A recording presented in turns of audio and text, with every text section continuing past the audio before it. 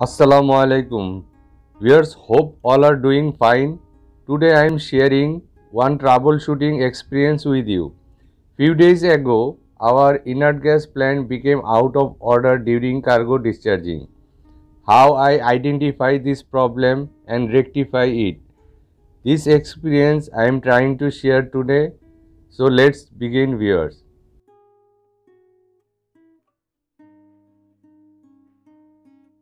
This IG plant made by SMIT gas system. এটি আমাদের IG plant. আমরা যে প্রবলেমটি ফেস করছিলাম সেটা হলো প্ল্যান্ট স্টার্ট করার হাফ অ্যান আওয়ারের মধ্যে বারবার ফ্লেম ফেলিওর ট্রিপ হতো।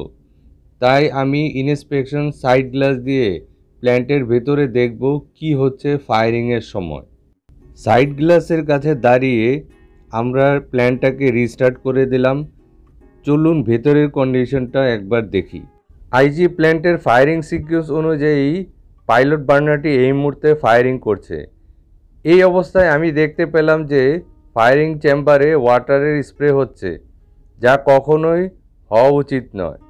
এই ওয়াটারই হলো ফ্লেম ফেইলিওরের মূল কারণ। এটাকে রেকটিফাই করলে আমাদের প্রবলেমটি সলভ হয়ে যাবে। আমাদের মেইন বার্নারটিও অ্যাকশনে চলে এসেছে, তার মানে বোঝা যাচ্ছে যে আমাদের বার্নার সাইডে কোনো প্রবলেম নেই। Our possible causes: number 1, body inside cracked and body cooling water ingress to firing chamber. Number 2, one or more water sprayer leaking towards the firing chamber. প্ল্যান্টের water sprayer and body cooling sea water in দুটি line দেখছেন। এর মধ্যে sprayer main লাইনে একটি valve দেখা যাচ্ছে, আর body cooling লাইনে কোনো ভাল্ব নেই। স্প্রে লাইনের এই ভাল্বটির নিউমেটিক কন্ট্রোল অ্যাকচুয়েটর ইউনিটটির 4টি বেজ নাট রিমুভ করে ফুল অ্যাকচুয়েটরকে ভাল্ব থেকে আলাদা করেছিলাম, যাতে এই ভাল্বটি আমি ম্যানুয়ালি বন্ধ করতে পারি। এভাবে স্প্রে লাইনটি আইসোলেট হয়ে গেল। এরপর স্ক্রাবার পাম্পটি স্টার্ট করে শুধু বডি কুলিং লাইনে ওয়াটার সাপ্লাই দিব এবং প্ল্যান্টের ভেতরে ইন্টারনাল ইন্সপেকশন করে দেখব যে ভেতরে বডি থেকে কোনো ধরনের লিকেজ আছে কিনা বা ক্র্যাক আছে কিনা। ভিউয়ার্স, চলুন এবার আমরা প্ল্যান্টের ভিতরটা একটু দেখে আসি। প্রথমে আমরা উপরের দিকে একটু দেখি যে স্প্রেয়ার বা ড্যামিস্টারটা কীরকম বা কোথায় থাকে একটু দেখে নিলাম। এরপরে আমরা যে ফায়ারিং চেম্বারটার দিকে নজর দিব। স্ক্রাবার পাম্প এখন রানিং কন্ডিশনে রয়েছে।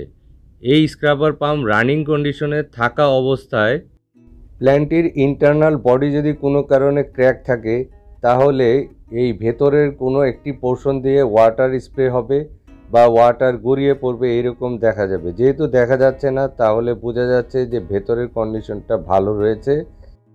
স্প্রে লাইন ভাল্বটি আইসোলেট থাকার কারণে দেখুন স্প্রে লাইন দিয়ে কোনো ধরনের পানি আসছে না। ভিউয়ার্স, এখন আমি একদম প্ল্যান্টের ভেতরে ফায়ারিং চেম্বারের কাছাকাছি চলে এসেছি।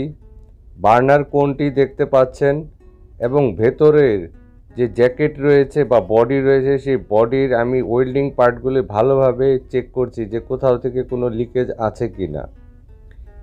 আমি প্ল্যান্টের ভেতর থেকে প্ল্যান্টের ম্যানহোল্ডারের দিকে দেখছি। এই অবস্থায় আমি আমার ওয়াটার স্প্রেয়ারের লাইনগুলো পরীক্ষা করছিলাম।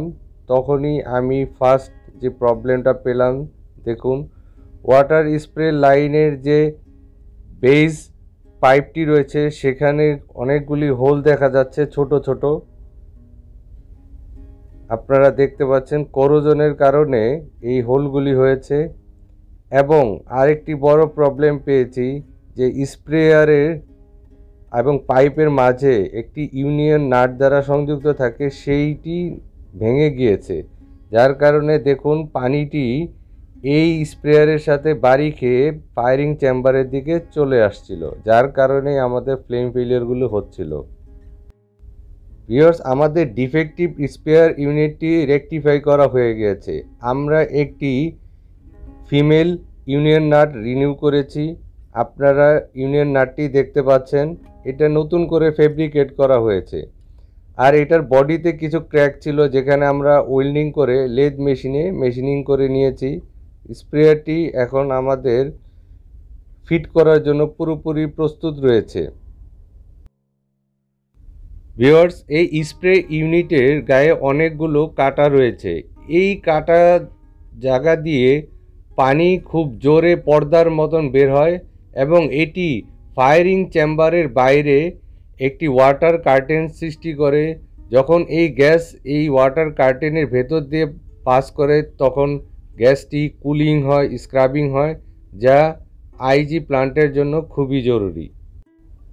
এই হোলটি রিপেয়ারের জন্য আমরা তাৎক্ষণিকভাবে একটি উডেন প্লাগ ও ডেফকন ইউজ করেছি। যখন প্লান্টটির অপারেশন শেষ হয়ে গিয়েছে এরপরের দিন আমরা এই জায়গাটা ওয়েল্ডিং করে ভালোভাবে রিপেয়ার করেছি permanently. My dear viewers, this is the end of today's presentation.